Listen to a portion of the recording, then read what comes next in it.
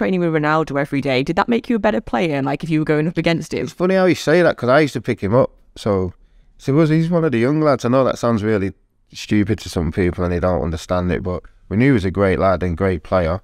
But he would keep you sharp in training. And the best thing is when you work it out, really, if you're marking him, Nani, Giggsy, even Valencia a bit later on. I know he ended up at right back.